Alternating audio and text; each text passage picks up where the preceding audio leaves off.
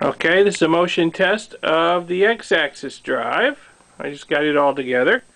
Let me start it up. I don't have it wired up too well yet. This is a little proto board I built to send signals to the stepper motor controller.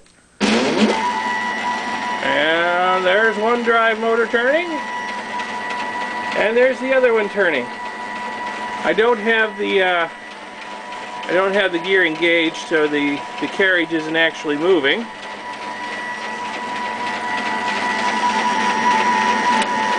Simulated hitting a limit switch here.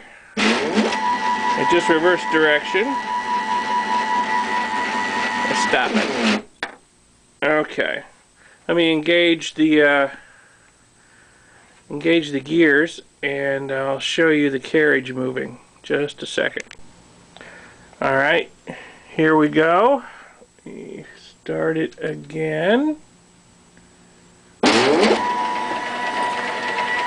There it is. All kinds of torque too. You wouldn't want to get your hand caught in it. And going back the other way. Well, there's one axis sorted. Next I work on the Y-axis.